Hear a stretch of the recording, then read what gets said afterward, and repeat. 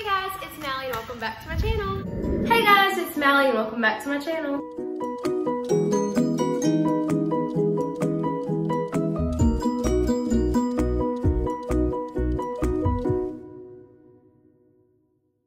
Hey guys, so today I'm going to be talking about how to build. And what I mean by that is I'm going to be reading you guys this acronym of how you can build yourself to go out and achieve what God has called you to do. So we're going to basically be talking about each letter and what it stands for. But before we begin, just make sure that you are subscribed so you can catch all my videos, and make sure that you click the gray bell button so that you will be notified every time I post a video. So we're going to jump right in with our first letter, and it is B. B means to break ground. Okay, so have you ever planted a seed or a flower, and whenever it starts to grow, it breaks the ground and it starts to grow above and it sprouts? So that is kind of like what we do. Whenever we break the ground, we break the mold, okay? So what I mean by that is if you ever want to go out and achieve something, you're going to have to sprout above the mold, and you're going to have to break the status quo. So you're going to have to get out of your comfort zone. And I know that may seem scary, but just know that nothing ever grows in your comfort zone. So you're going to have to step out of your comfort zone for you to go out and achieve anything. So that leads us into our next letter. Our next letter is U. U is to understand. What I mean by that is you have to understand your calling and gift mix. So here's what I like to think of it as. When people are going out to battle, what do they have? They have weapons, right? So they're given these weapons so they can go and achieve what they've been asked to do, right? So that is what God does to us. God gives us these gifts so that we can go and achieve what He has called us to do. So God may have given people a wonderful singing voice so that they can become a worship leader. So you kind of get what I'm saying here. So you have to understand your calling and your gift mix to find out what you're supposed to do. So whenever you understand that, that's whenever you break the ground, and that's whenever you step out of the status quo, you get out of your comfort zone, and then that's whenever you start to grow in what God has called you to do. So now that is going to lead us into our next letter. Our next letter is I, and it is inspiration. So here's what I think of it as. This is you, okay? This is just a water bottle. So you are filled up in your faith, right? Well, you don't just leave the stuff that God has filled you up with. You go and pour it into other people. So whenever you're pouring into other people, if you're not filling yourself up, then you are just going to run yourself dry, right? So that is what I'm saying. Fill yourself up with inspiration from other people. Like for me, I listen to my parents, obviously, Autumn and JoJo Dawson. Here's a picture of them right here. I also fill myself up by listening to Sadie Robertson and Emma Mae Jenkins. Here's a picture of them right here. And I listen to them and I get their motivation, their encouragement, and it fills me up, and it just makes me feel so great that I want to come and film a video and tell you guys a little bit about what I've been filled up with them because I've been so encouraged by them.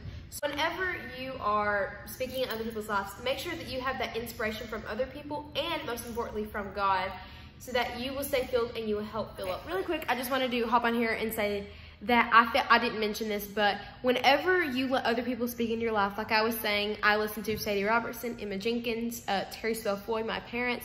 When I listen to people like that, that's because I know that they're going to fill me up with good things. If you let the wrong people speak into your life, that's whenever it's not very good. So just make sure that if you let people speak into your life, make sure that they are good and positive and they're going to help you with your walk with God. Okay, our next letter is L, and L is to listen. So you can listen to a lot of people in your faith, but the most important part is that you listen to God. There are people that, like I was telling you, that I listen to, and it's like my parents, Sadie Robertson, Emma Mae Jenkins. I listen to them, but the most important voice in my life is always going to be God. Because so over the summer, I always read the God's General series, and I've already finished them. They were so great. And one of the things that happened was some of them failed and some of them succeeded. And the reason they failed is because they let the wrong voice speak into their life.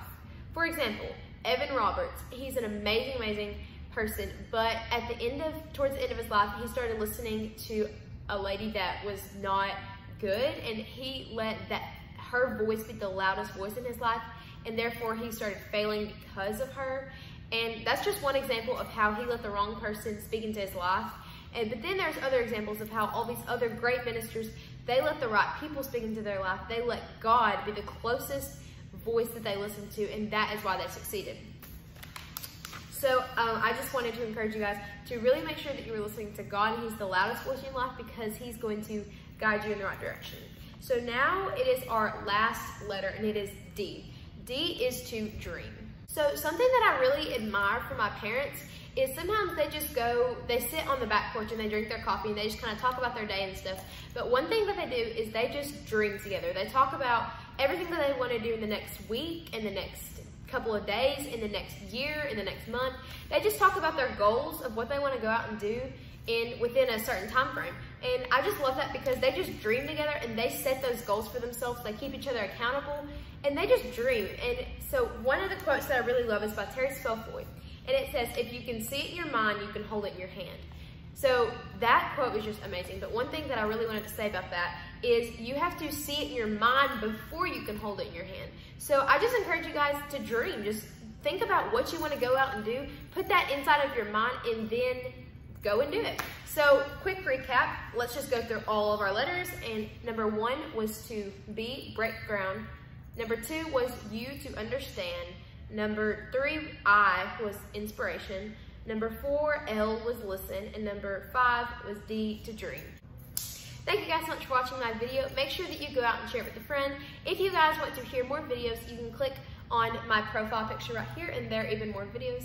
Make sure to hit the red subscribe button and the gray bell button right beside it so that you guys can be notified every time I post a video.